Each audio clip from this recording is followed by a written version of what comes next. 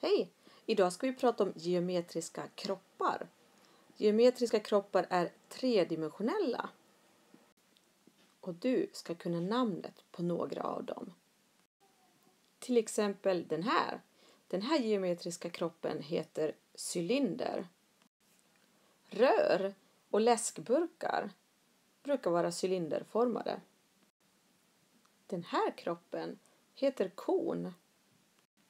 Partyhattar brukar vara konformade. Här har vi ett klot. Alla bollar och kulor har formen av ett klot. Här har ni en kub. Aha, det är därför den heter Rubiks kub. För den är kubformad. En tärning har också formen av en kub. Här har vi ett rätblock.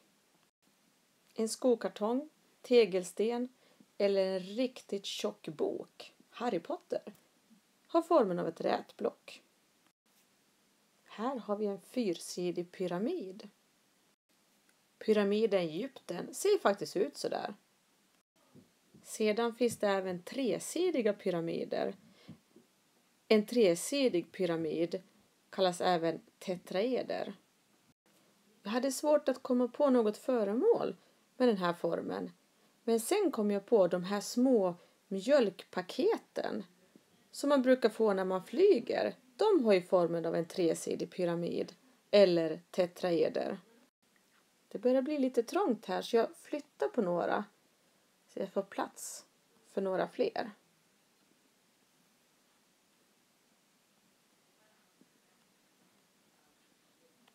Så. De två sista, det är två olika prismor.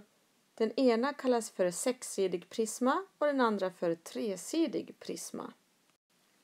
Vissa kakburkar, men även verktyg som kallas för insektsnycklar kan ha formen av en sexsidig prisma.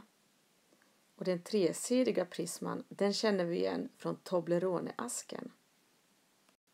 Vi repeterar namnen. Här är vi alltså en cylinder, en kon, ett klot, en kub, sexsidig prisma, tresidig prisma, tresidig pyramid eller tetraeder, fyrsidig pyramid och ett rätblock. Nu ska jag försöka ge mig på att rita några geometriska kroppar. Jag börjar med ett rätblock och jag börjar med att rita framsidan.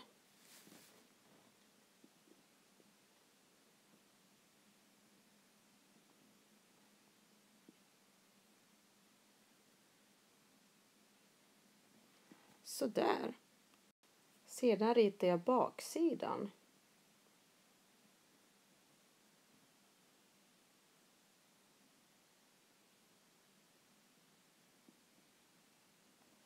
Så där. Sedan ritar jag alla kanter som saknas på rätblocket.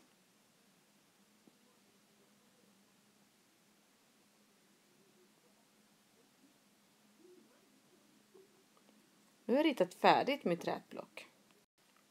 Vad består ett rätblock av då? Jo, till exempel hörn. Här har vi ett hörn. Och där har vi ett till hörn.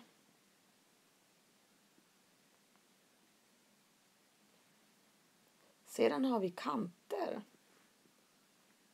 Här har vi en kant. Och där har vi en annan kant. Kant.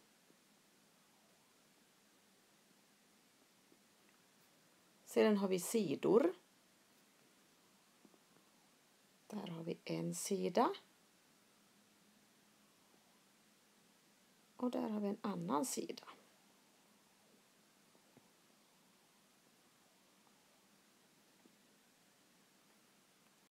Om jag räknar sidorna så kan jag se att ett rätblock har alltså 6 sidor.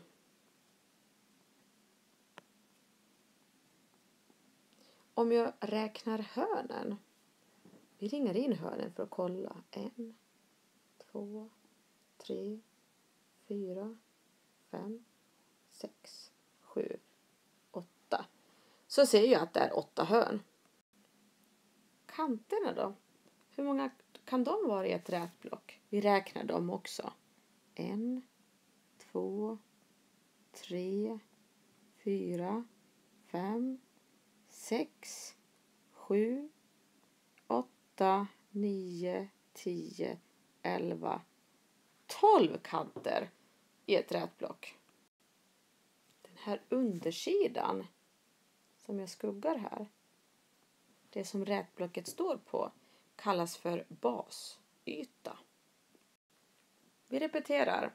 Ett rätblock har alltså 6 sidor, 8 hörn, 12 kanter. Och den sidan som rätblocket står på, den understa, heter alltså basyta. En kub kan man rita på det här sättet. Att man börjar med ovansidan.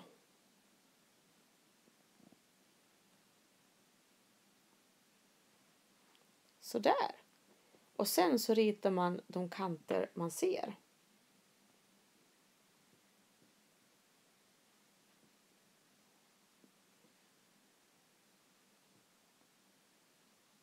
Så där. Till sist så ritar man botten på kuben. Och det är ju den här delen som kallas för basyta. Och kuben, den har ju lika många sidor, hörn och kanter som rätblocket. Där har vi ett hörn. Där har vi en sida. Och en kant hittar vi där.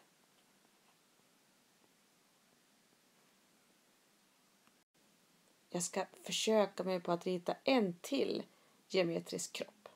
Och jag ska prova att rita en 4-sidig pyramid. Jag börjar med botten. Och sedan drar jag kanterna till den punkten som jag bestämt ovanför. Jag drar från det här hörnet upp dit.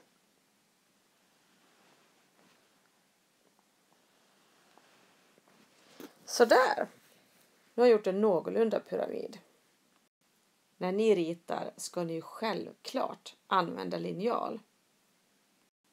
Den här sidan som själva pyramiden står på kallas alltså för basyta.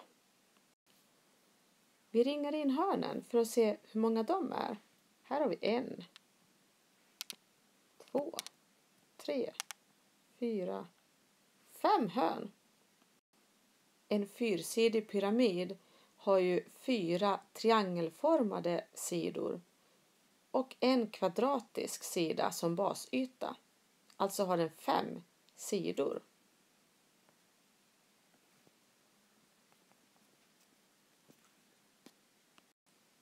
Det var allt för den här gången. Lycka till på provet nu och kom ihåg att repetera alla filmerna.